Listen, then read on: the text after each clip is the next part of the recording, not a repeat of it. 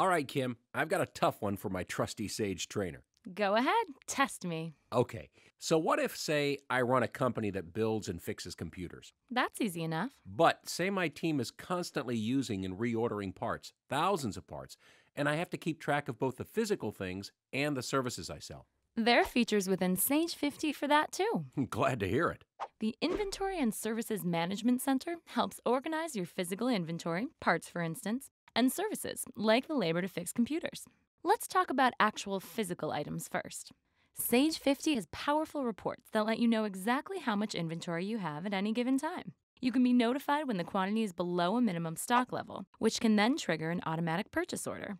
The Inventory Profitability Report helps you evaluate how well your items are selling by showing you which items are providing you with the greatest and least profit margins.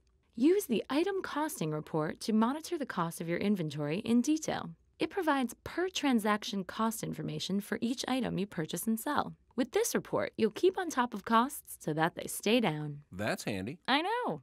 And you can create assemblies to track the parts you need when somebody orders a computer. Parts that make up that computer like monitors, keyboards, and RAM, and assign serial numbers to record sold items. Oh, and set different price levels. Different price levels? Sure. For example, you could offer a special price that's 10% lower for your best customers.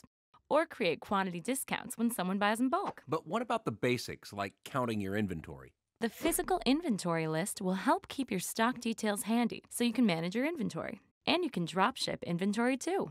Seamlessly purchase inventory like a monitor from your vendor and have it shipped directly to your customer. So I can track every little aspect of physical inventory. Nice. Can I do this for services? Sure. In fact, when creating an invoice, simply select the service inventory item, like diagnostics time or on-site repair service, and report on it just like physical inventory. You can create assemblies that combine all the parts and labor needed for a certain project. This makes reporting easy because you can see the true cost of an item with everything included. Seems like Sage 50 offers a ton of information. It does. And if you use the Inventory Services Management Center, you can see everything at once. Who bought the item, which vendors you purchased from, backorder information, and inventory count adjustments. Can I customize my Inventory Services Management Center the way I modify my Customer Management Center? Definitely. You can customize it to make yourself feel at home. Once I get this up and running, I may actually get home for dinner for a change. Imagine! You can download cheat sheets using the links below this video. They'll help you get started.